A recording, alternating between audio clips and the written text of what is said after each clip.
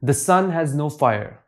Most of the people wrongly believe that sun is a giant ball of gas and fire.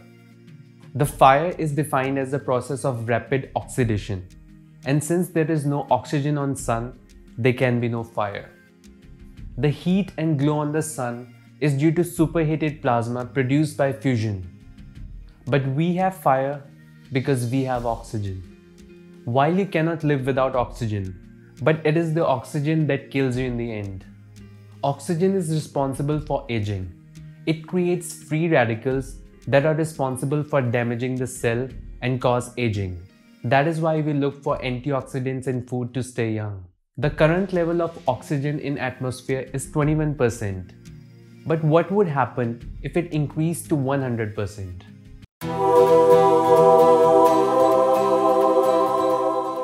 Hey everyone, this is TyroScience, simplified science to make you smarter. Let us assume that the level of oxygen increases gradually. Oxygen supports fire. The more the oxygen, the easier it is to ignite something. At 15% oxygen, the wildfires cannot spread. At 25% on the other hand, even wet plants catch fire. At 30 to 35%, as it was in late Palaeozoic era, the forest fires are common and are very destructive.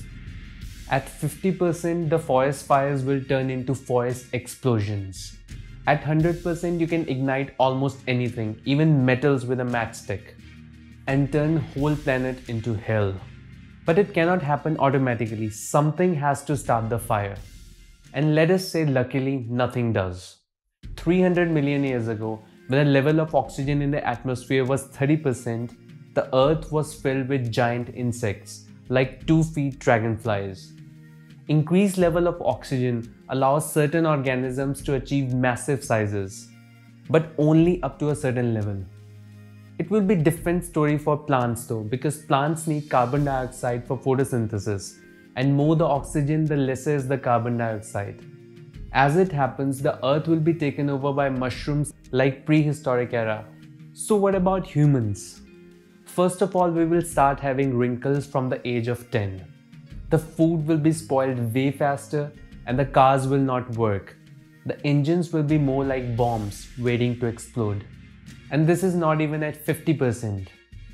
We will need some kind of masks because high level of oxygen are poisonous. It is called hyperoxia. It causes disorientation, seizures, blindness, and at high levels, death. Suppose you can solve all these problems by specially designed fireproof domes and suits.